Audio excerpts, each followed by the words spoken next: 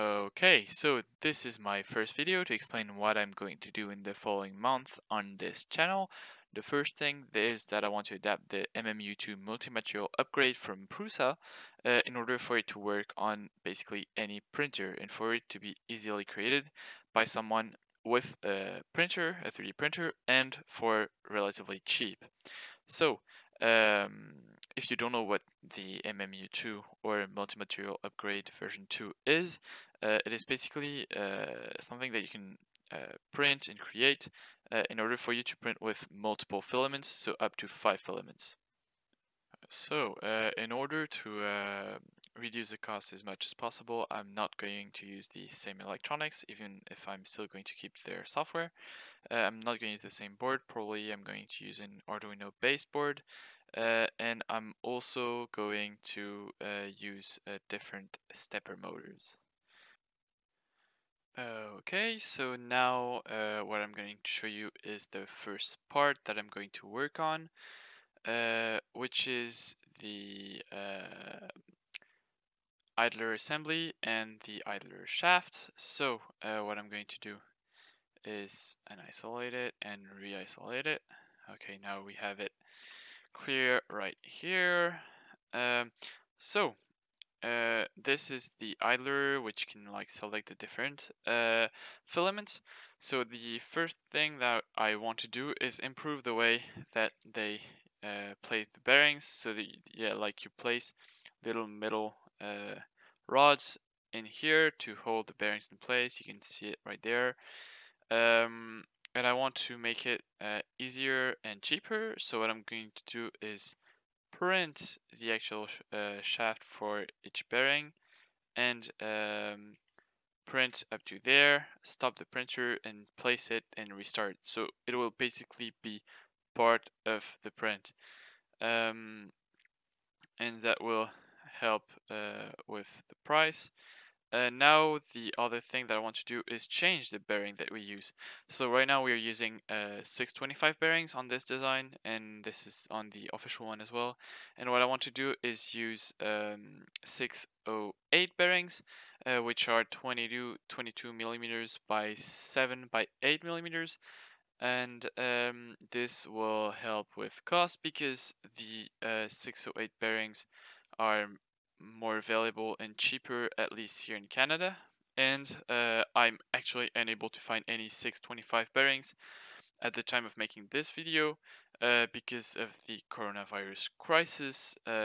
Literally, the bearings sell individually for $5 and cost $10 in shipping, and I'm going to receive them in months, so I'm going to use what I have on hand and what can be delivered in a few days here in Canada, which are the 608 bearings.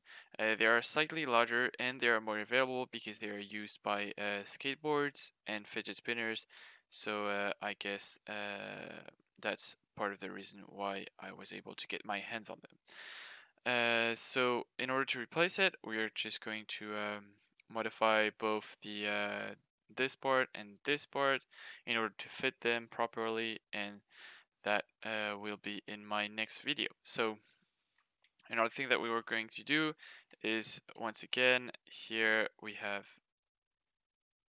the idler body, you see, is placed on the motor shaft here and on a small metal pin. I don't want to have to buy an extra metal rod when I have a 3D printer. So what I'm going to do is print the axis on the shaft, and I'm going to make it the size of the ball bearing diameter, and I'm going to place a ball bearing right here so that everything will be printed and nothing will need to be bought. So that will make it simpler and cheaper. Okay, so for the printer side of things, we are probably going to use Marlin for the firmware because it supports a lot of ARM-based boards, and because it is totally free and open source. So Marlin is an open source firmware, and it's actually used by most of the printers, and if you already have a 3D printer, it's probably running Marlin. So, for example, the Ultimaker is your Marlin. Your CR10 probably also runs Marlin.